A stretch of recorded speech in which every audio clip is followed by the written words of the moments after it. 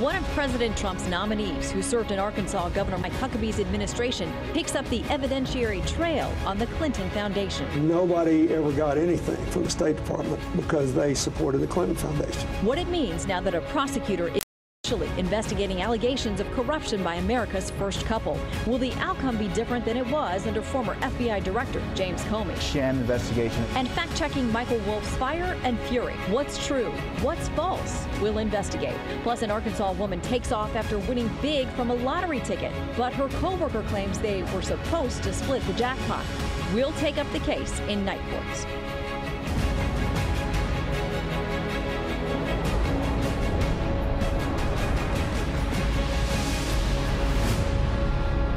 Hello and welcome to Fox News at Night. I'm Shannon Bream in Washington. New tonight, there are now reportedly at least 4 official inquiries involving former presidential candidate and Secretary of State Hillary Clinton. The Justice Department is deciding if a special counsel might be needed on the sale of U.S. uranium mining assets to Russia.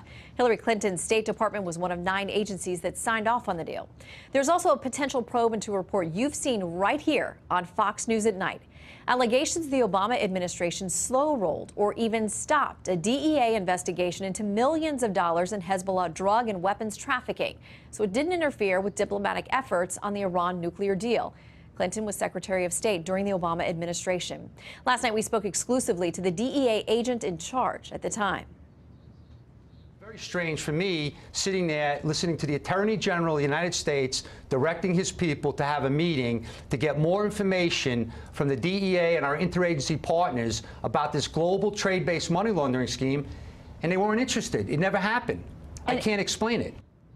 Meanwhile, Little Rock's new U.S. Attorney Cody Highland has already reportedly interviewed a key witness dealing with donations to the Clinton Foundation. Highland was appointed by President Trump, and he used to work for Republican Governor Mike Huckabee. Highland and the DOJ examining whether the Clinton Foundation traded money for political favors while Clinton was Secretary of State. Huckabee telling us tonight he expects Highland to pursue this case aggressively.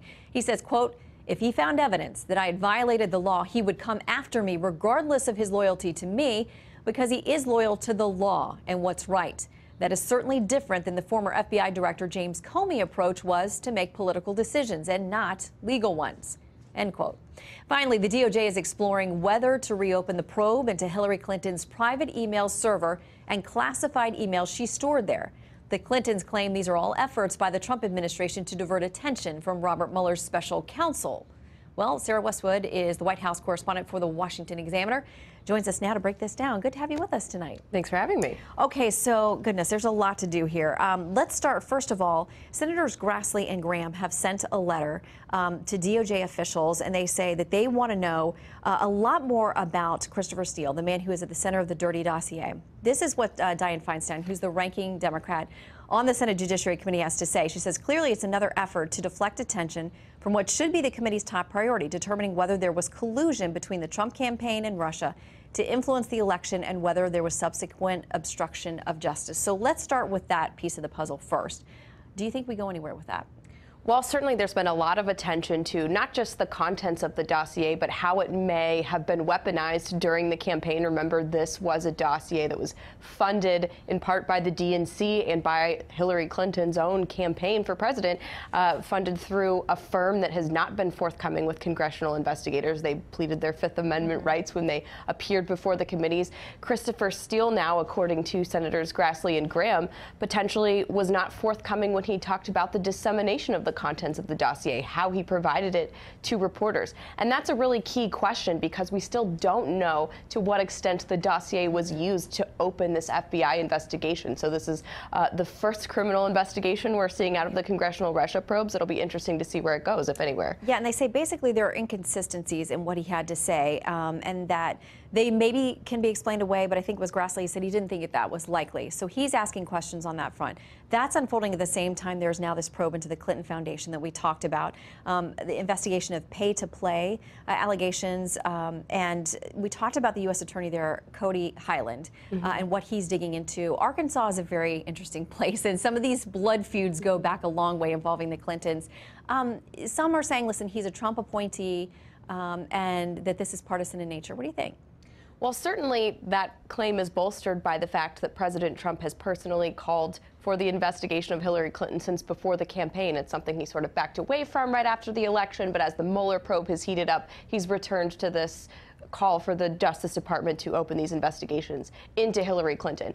And remember, though, that this was a case that was opened during the Obama presidency. It had arms that were being investigated in Arkansas and in New York, and eventually that investigation was consolidated in Washington because the Justice Department didn't want to take aggressive investigative steps in the middle of an election year. So this isn't something that's totally being driven by the Trump administration. There were legitimate allegations that came up during the campaign that were potentially not fully explored, but certainly President Trump undercuts the credibility of that probe when he himself is inserting himself into the debate about the Clinton Foundation. Well, here's what the Clinton Communications Director, Nick Merrill, has to say about this. He says, let's call this what it is, a sham. The goal is to distract from the indictments, guilty pleas, and accusations of treason from Trump's own people at the expense of our justice system's integrity.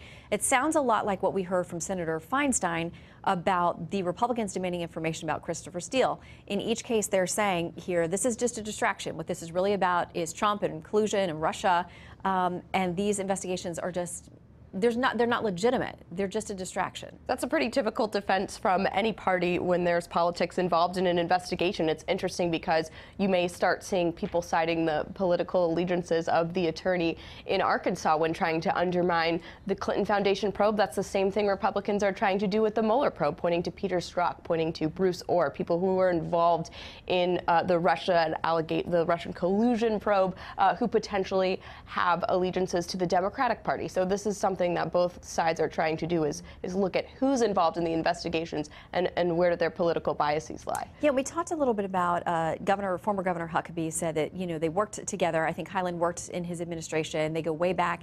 And he said this. He says, if I were innocent, I'd not be worried at all if he investigated me, Cody Hyland. If I were guilty, I'd be scared to death.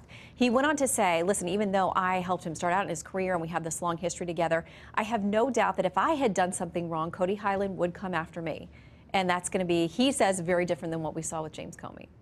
That's sort of the same argument that defenders of Mueller are trying to use, too, that, well, maybe there are Democratic donors on the team. Maybe there are people who were texting about how much they hate Trump and how much they love Hillary, but they're still straight shooters. And that argument, you know, there's a certain amount of merit to it. People are allowed to have political opinions, but it does raise just fundamental questions about the integrity of any investigation when the people leading it have a potential axe to grind about their subjects. And it's why there is a lot of effort, or there should be, to keep the Justice Department apolitical.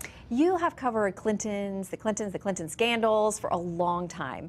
They seem to have gotten wriggled free of most any serious accusations over decades of complaints against them.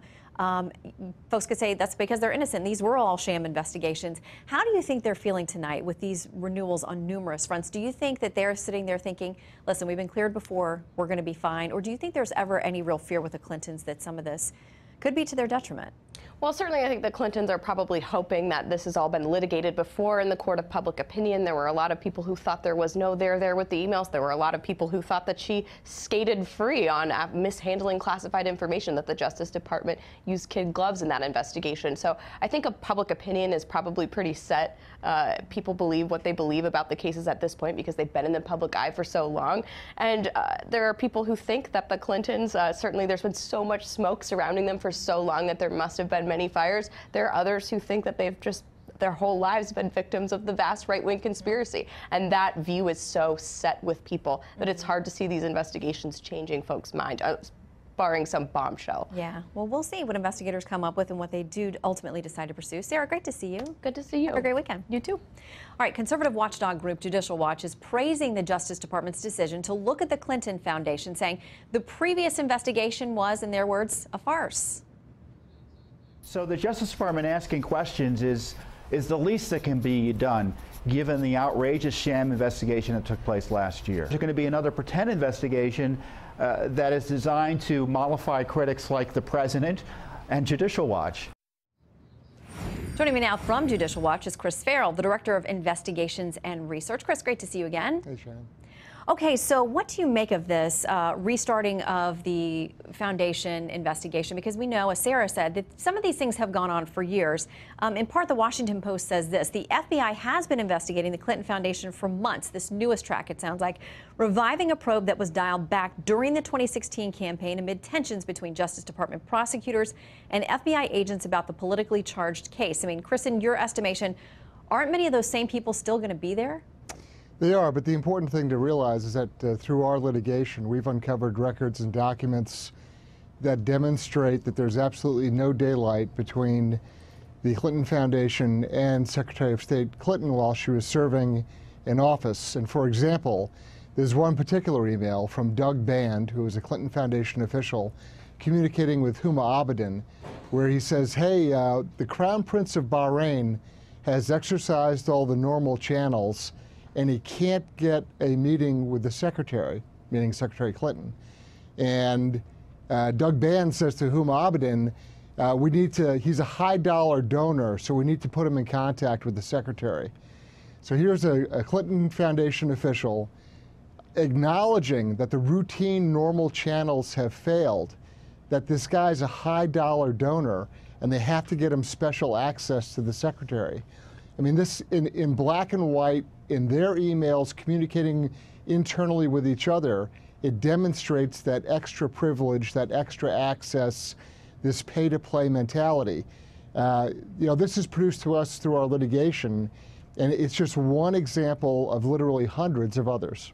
Well, do you think that this will have a different result, though? Because a lot of folks will say, listen, the Clintons are sophisticated. Some of this information was out there before. Nothing happened. A lot of the same actors are still there, plugged into the DOJ, to the FBI. And this isn't going to be that different from what Jim Comey turned up. You know, that's what they rely upon, frankly, is a certain degree of fatigue and exhaustion from the public, and having, their spokesman go out and say, oh, not this again. The problem is that at this point, we have actual documents. We have people that we've taken depositions of, like Huma Abedin and Cheryl Mills and others, where the case is not good. It looks rough. The sad thing is that it was up to Judicial Watch literally for years to uncover this stuff and to press the case. And based on the foundation that we've already laid, now the Justice Department, with a fresh set of eyes, is really obligated to go forward and conduct a legitimate investigation. When you have a subject interview of Mrs. Clinton on the 2nd of July last year, and she isn't Mirandized, and it's not under oath, and there's no transcript, no other federal government employee or any government employee, period, in her position would ever be treated that way. And I say that because I'm a former special agent of Army counterintelligence. I've done national security crime investigations and successfully had people jailed for a tiny fraction of what Mrs. Clinton has done. Yeah. And Investigation 101 is when you say I don't recall 39 times in one interview, you pause and you pull out her non-disclosure agreement that she signed and you show it to her and say, now, does this refresh your recollection? Let's move forward to the questions. How is it that you can say you don't recall? And none of this was done. So, it was, in several instances, a sham investigation. And it's critical that now that a fresh set of eyes can look at it, and all this documentary evidence that we've produced through our litigation is in the public record, for there to be a legitimate, fresh look. Yeah, and speaking of another fresh look, I just want to quickly note the chairman of the Senate Judiciary Committee, Chuck Grassley, also sent out another letter this week saying he wants an investigation to James Comey's disclosure of the memos that led to the reporting in the New York Times. He sent out a letter and he says this, asking the DOJ, the FBI, have you initiated an investigation into the matter of whether Mr. Comey improperly disclosed classified information by providing these memoranda to Professor Richmond? That's the one who then leaked the information to the media. If so, what's the status of the investigation? If not, why not? Just very quickly, do you think that goes anywhere? It will, because former Director Comey is a leaker. He took classified information and knowingly and willingly passed it on to a cutout to get it published in the New York Times. His work product, he absconded with federal government records and then unlawfully leaked them. In my opinion, he is a prime suspect for prosecution under 18 U.S.C. 793F, which is mishandling of national classified information. And I don't know how he walks away from that. His testimony on the 8th of June in front of the Senate Intelligence Committee, when he finished his testimony, he should have been Mirandized as he walked out the door, because he admitted to doing just that, passing on classified information. Well, it's outrageous. And the Attorney General has vowed that he's going to crack down on those leaks, so a lot of people want to see that happen in this case. We'll see if it does. Chris Farrell, thank you very much for dropping in. Shannon. And by the way, we just got this picture in from the White House showing President Trump chatting with Senate Majority Leader Mitch McConnell and others at Camp David. Check it out. You can see House Speaker Paul Ryan engaged in conversation there next to the president. This is being billed as a legislative dinner, and they're looking ahead to what's next, meeting at Camp David after 3 big moves by the president this week. Red meat for conservatives, anathema to the left, tightening up marijuana laws, opening new waters for oil and gas drilling, and suspending aid to Pakistan. We're sure they're talking about that and much more. What's next? Let us know what you think. Tweet me at Shannon Bream to see. What do you think they're talking about at Camp David this weekend? Oh, to be a fly on the wall. Well, American business is booming, and fewer Americans are on food stamps. Plus, unemployment among African Americans hits a record low. A debate on why you may not be hearing about all the good economic news.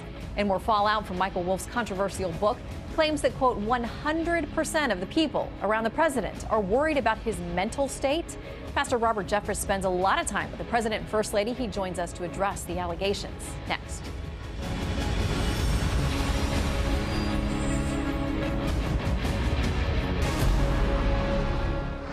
Accurate insider account of the Trump White House or gossip-driven drivel that mangles the truth. Those are the competing narratives as Fire and Fury, the new book about the president and his top aides, hits bookstores today.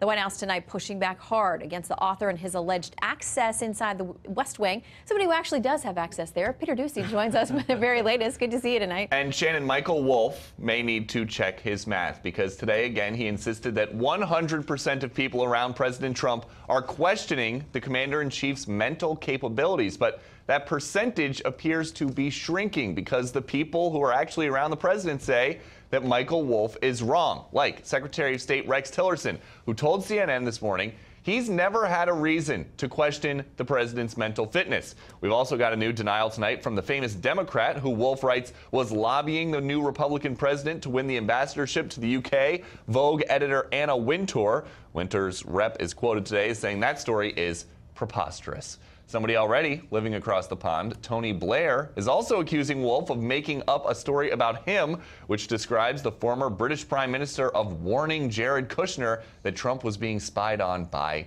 the Brits. And tonight on Twitter, we are also now hearing from one of the print reporters whose name is featured in Fire and Fury, Mark Berman, who posted this, quote, spotted in the new Michael Wolff book about Trump, a 4 Seasons breakfast featuring Washington Post national reporter Mark Berman. I have never had breakfast at the 4 Seasons, never actually been there, but now I wonder if I can use this to go eat there and expense it. Berman says Wolff probably meant a lobbyist with the same name, and that he actually couldn't have been there at that breakfast because he was attending the birth of his child that day. Wolff has been selling a lot of books, but they all have an author's note that outlines that he knows some of the info he got was, quote, baldly untrue, but he says that he published what he believes to be true. And Wolff did invite a lot of new scrutiny this morning when he admitted on the Today Show he said whatever he thought he needed to say to gain access to the White House. So the next question is, what exactly did he say, and did it create a false pretense? Shannon. Well, I just think it's so interesting. I can't recall another big inflammatory book like this with a note like that in the very beginning that says, some of this information I got may not actually be true. I actually got conflicting stories about some of these things that I'm going to put in the book, so I just chose my version of it. Right, and I read most of the book tonight. We have a copy here at the Bureau that everybody's been fighting over. There is no mention, he does not flag which passages are from the people that he says he knows were lying. It's just a little note at the beginning. He's going to sell a lot of books, but that note, if you and I try to put that in our upcoming features of best-selling books, I don't know if it's going to work. Mine's a picture book, so I don't know if that's Keep working on it. And we'll feature it right here on Fox News at 9. Thanks, Peter. Thanks, Jamie. All right, Michael Wolff also making some stunning claims about those closest to the president, including his own family, questioning Mr. Trump's mental fitness.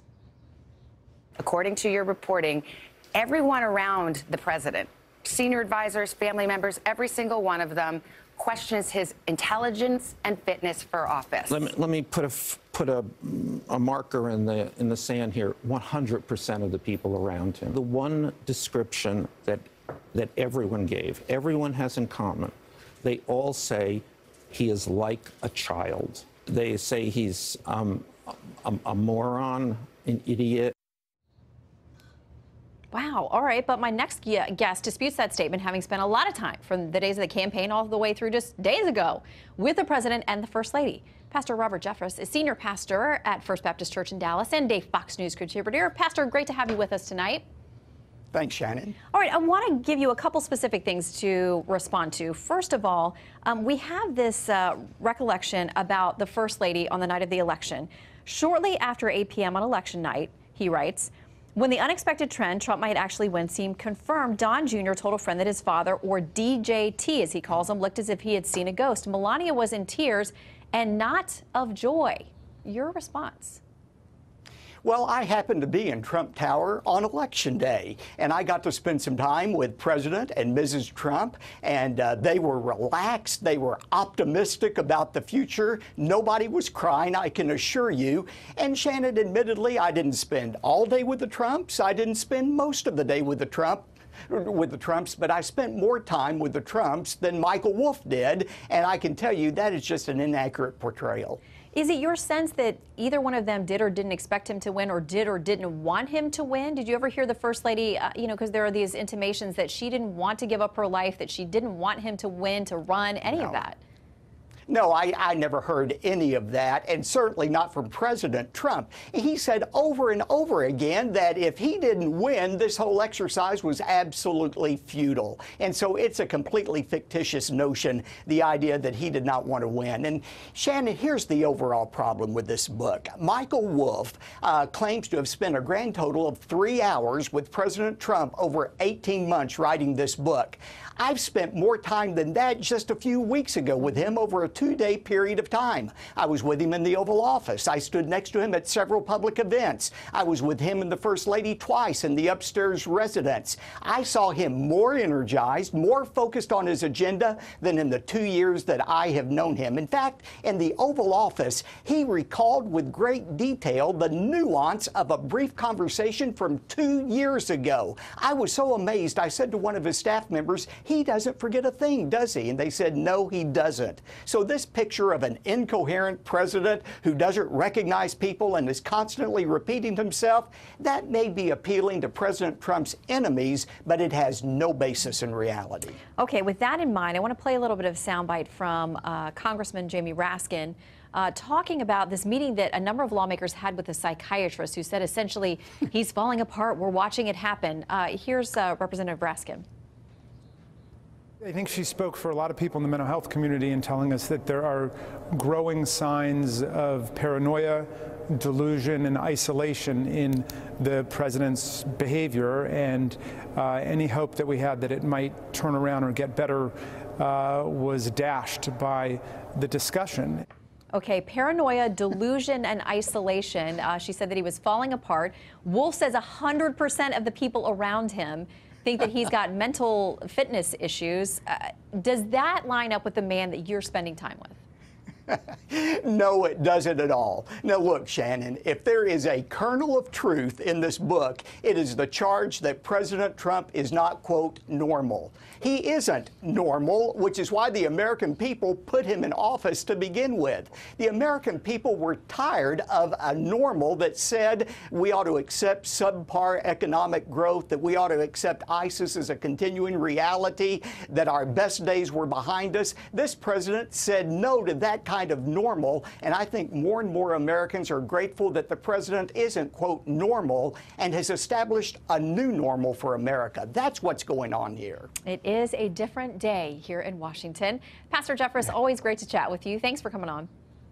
Thanks, Shannon. All right, and the loser is how a Hollywood Awards show will cope with the Me Too controversy sweeping the industry and implicating yet another major player in the industry. And a bellicose birthday boy ready to sit down and talk? Could tensions on the North Korean peninsula soon begin easing, or is it all a scam?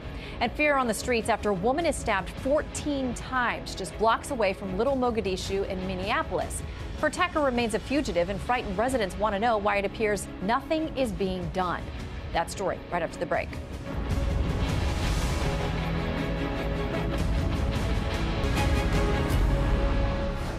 Another claim tonight of sexual misconduct and assault against a film industry power player comes ahead of a major award show this weekend, the first of the season. Threatens to be overshadowed now by the storm of allegations that has toppled actors, producers, and screenwriters across the industry. Trace Gallagher in Los Angeles with the late-breaking details. Hi, Trace.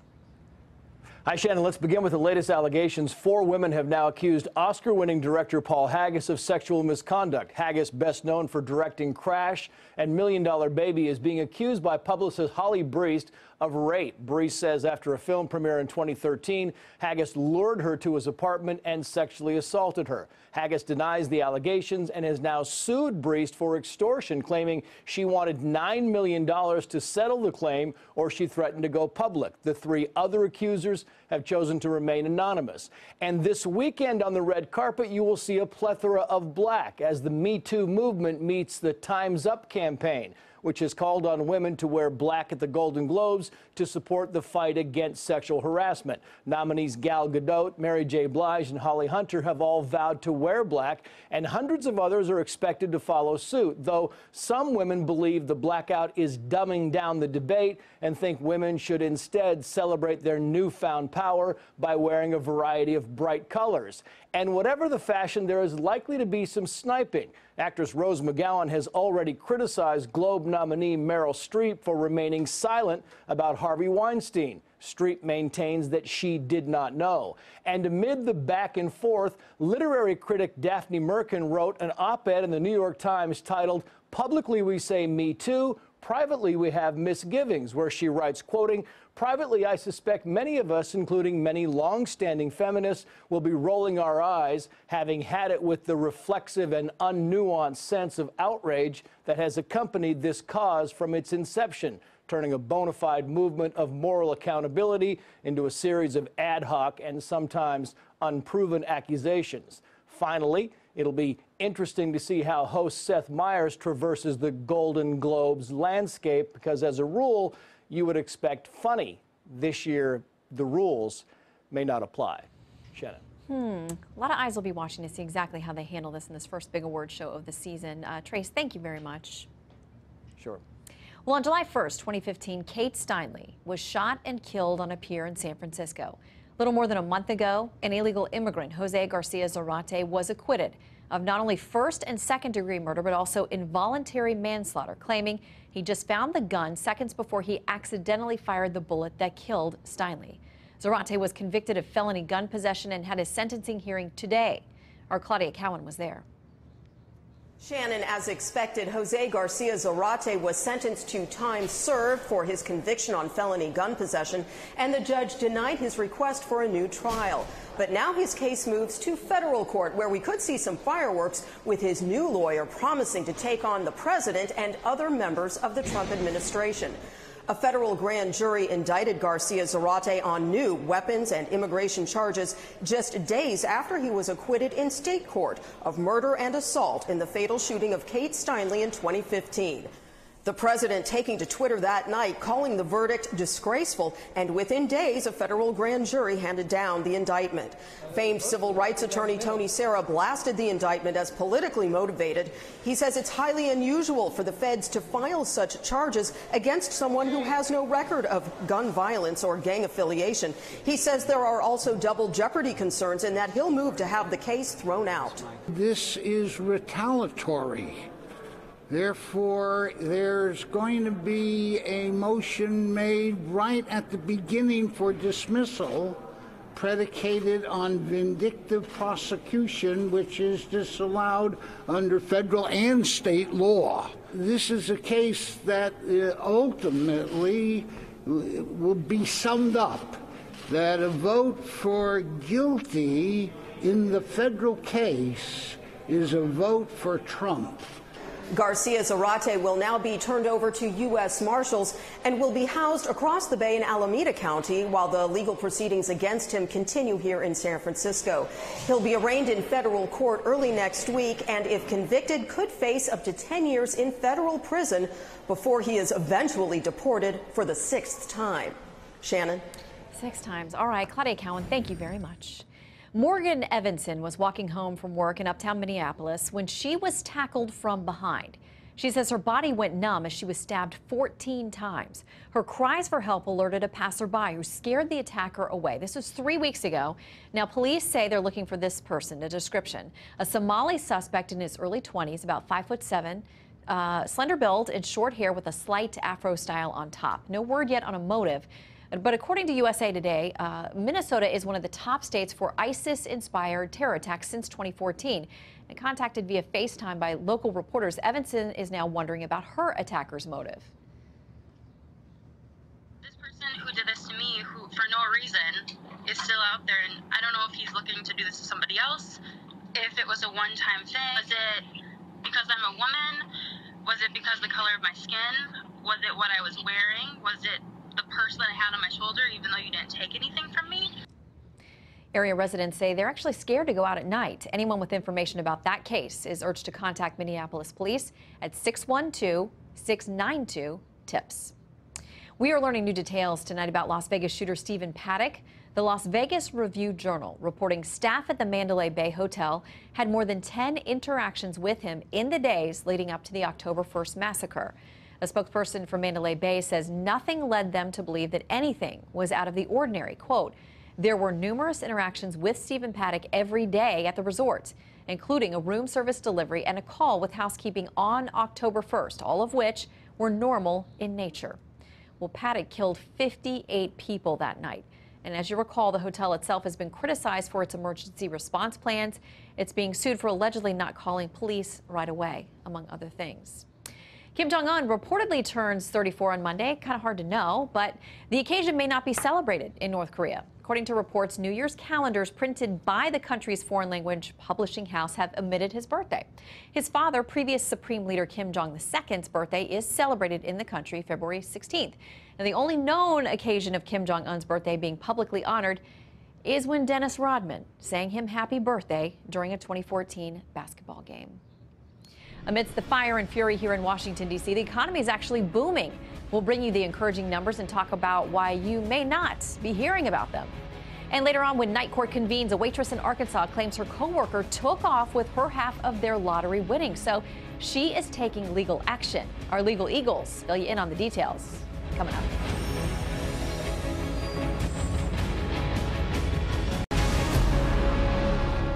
Amidst the fire and the fury of Washington, D.C. right now, you may have missed some good economic news.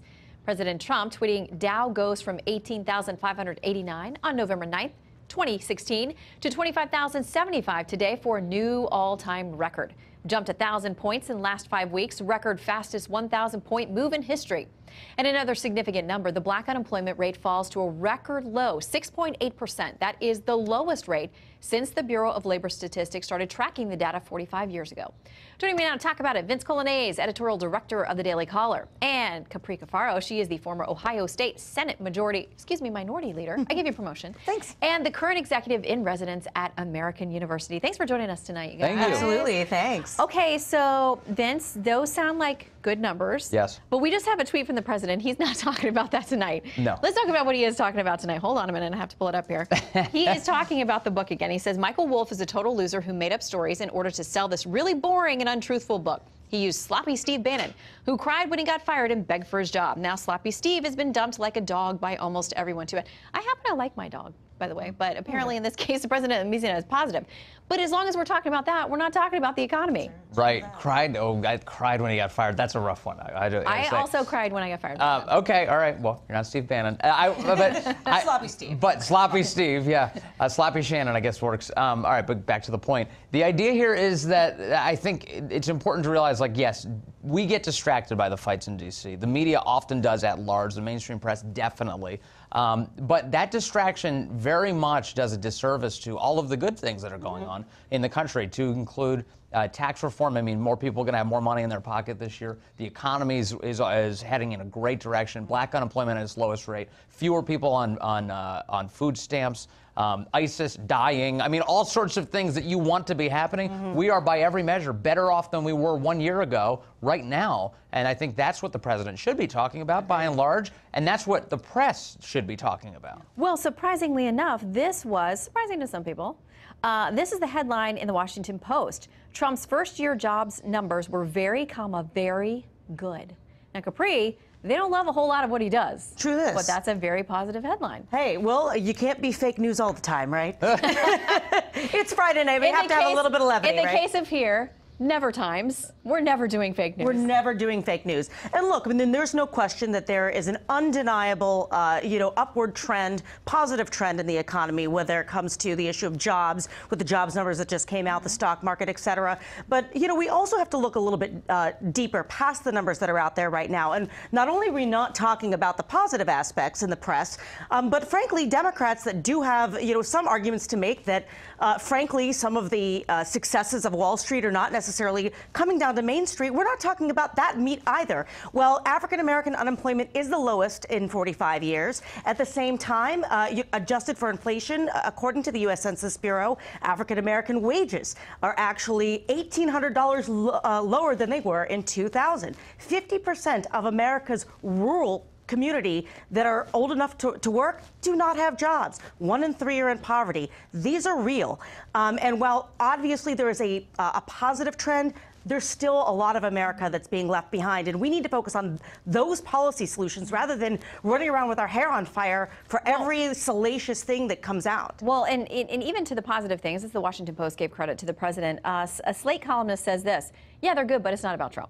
He says, but as of now, there is just no sign that Trump has delivered any kind of dramatic change. Donald Trump inherited a pretty good economy. Unlike the rest of his presidency, he's managed not to muck it up. And I pronounced that very carefully, Vince. It's incredible stuff. I mean, look, the Dow hitting this week 25,000, that happened thanks in large part to Donald Trump because of the optimism, I think, the anticipation of that tax reform package, that corporate America felt like that they were going to get a better tax rate. And as a result, they did. And that came through. And that's really helped the markets. I think Trump can claim a lot of credit for this. We often overestimate how much any given politician's involved in the economy. I think that's a sin of media. But in this case, I think he does deserve credit when it comes to how robust the market is right now. And they're not under the impression, by the way, that more government regulations on the way, that there are going to be more liabilities that are created by the government. And that's because Donald Trump is president of the United States. That's true. Quick final word, Capri. No, I think there's no question about that. I think that, the executive action that President Trump has taken in regards to regulatory reform and reducing those burdens, in addition to, a late-breaking success legislatively with tax reform, I think, certainly he does deserve credit, and the Republican Congress deserves credit for those things. But again, I think it's about that shared success that we haven't seen entirely yet. And more work to be done. There's always more work to be done here. And together, in Democrats and Republicans. Come on, people. Hey, make it happen. If only, if only. All right, Capri and Vince, great to see you both tonight. Absolutely. Nice to see you. All right, enough already. Winter's chill brings misery to many, but some are trying to find a way to have some fun in the flakes. We're going to show you that. And here's something to warm the heart and possibly the pocketbook. Lottery fever is heating up. Got your tickets?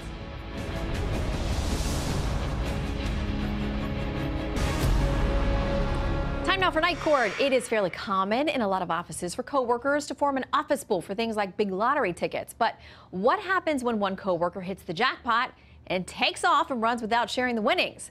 Well, that is the subject of tonight's Night Court case. Leslie Underwood has filed suit against her coworker, Mandy Van Houten, after she ran off with $300,000 that she won from the Arkansas State Lottery. Underwood claims her boss gave the two of them several scratch-off tickets before Christmas with the understanding that whatever they would win, the two would split. So she's now asking a judge to put the winnings in a court-supervised account until it's determined whether or not she's entitled to what she claims is her half of this. Here's what Underwood had to say. It's kind of like somebody died for somebody to tell you that they don't think that you deserve it. All right, let's bring in our legal eagles to talk about it. Nick Fortuna is a trial and appellate attorney, and Mercedes Colwin is a criminal defense attorney and Fox News legal analyst. Great to see you both. Hi, Shannon. How are you? Okay, Thank so you. my understanding is that they got these tickets. The boss said, hey, I just bought a bunch of scratch-off tickets. The two of them were waitresses together. They were good friends. They sat down and scratched them off. The one who got the ticket that was $300,000, apparently they talked about what they were going to do. Here is what the woman who's filed the lawsuit says they discussed. We talked about how life-changing it would be and what we were going to do with this money. She even talked about giving back because it was such a blessing. All right, so instead of that, Leslie apparently says that Mandy shows up then with the big, huge, giant fake check that you've won the lottery, and that's how she found out her friend was taking the whole $300,000. Nick, who's in the right here? Well, certainly Miss Underwood is. Under state law, and most states will recognize a value in the property right in the lottery ticket. There's some states have prosecuted people for stealing winning lottery tickets. I think in this circumstance, it's just a matter of showing the evidence that she received this ticket from her boss and that they were supposed to split it. And when she does, I think she has a very good case. I think the judge should set aside half the money to make sure that it isn't spent until he makes his final decision. Yeah, they're essentially asking for an injunction or temporary restraining order so that the money will be frozen right now and that they can work it out. She says there's very little harm to the woman who took off with the $300,000 if they freeze that money so they can work this out first. But Mercedes, it's funny because the boss, even as this was playing out and the two were sitting there excited over the ticket, he said, you guys aren't going to be friends after this. It's really tricky in these lottery cases. Oh, so prophetic. And by the way, here's our lottery ticket. I have in the spirit of our discussion, courtesy of Fuzia Fanan. She said she will share her lottery winnings, $450 million right here between the four of us. I love it. Absolutely right, exactly.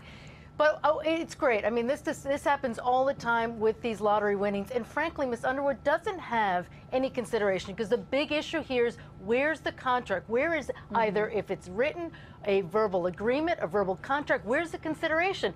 There was no money exchange. Miss Underwood didn't give any money for those scratch-off tickets. She didn't do anything of value in order to derive a benefit from that contract. And when you look at the cases talking about whether these lottery winnings will be split or not, they look very specifically at the consideration. So even if, let's say, there were dozens and dozens of these tickets and they're scratch off and they're sitting there laboriously going through these tickets, that's enough consideration if Miss Underwood had done that to say, well, of course she should have part of the winnings, but there's nothing there's no money, there's no sort of labor that she expended in order to derive a benefit. A lot of these cases really fall on whether there's a contract. There isn't one here. I'm sorry, just real quick, Nick. I looked under Arkansas law. I'm not a member of the bar there, so I had to look this up. But they do recognize verbal contracts. And one of the issues that the plaintiff is going to have to work through here is that the woman who took off with the ticket is the only one who signed the back of that ticket and went and collected the money. But I think the issue is ownership, and it comes down to it was a gift given to them by their boss. So I don't think the analysis of what kind of consideration did she contribute to earn half the money or half the value of the winning ticket.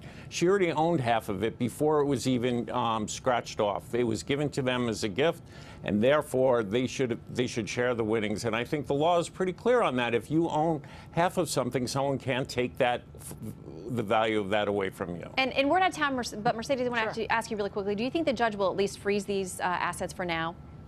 Certainly, because already we see that she's already left, and there isn't any follow-up as to where she is. They're trying to contact her, and because it can be spent pretty quickly, an injunction is probably the way to secure that money. All right. Well, we're all going to win the $450 million this weekend. So, Nick and Mercedes, I will see you soon. Thank you. Thank you. Have a great night. You too. All right. Bomb cyclone has dropped temps well below zero in parts of the country, but some other folks are trying to make the best of this deep freeze. That's next. Chances are you've heard about the bomb cyclone by now. The record-breaking cold air and gusty winds have dropped temperatures into the negatives in a lot of parts of the country. But that is not stopping some folks from having a lot of fun. Check out this video showing Massachusetts residents snowmobiling and snow-kiting. One man even playing fetch with his dog and a snowball. We love dogs. Most watched, most trusted, most grateful you spent the evening with us. Have a great weekend. Good night from Washington. I'm Shannon Bream.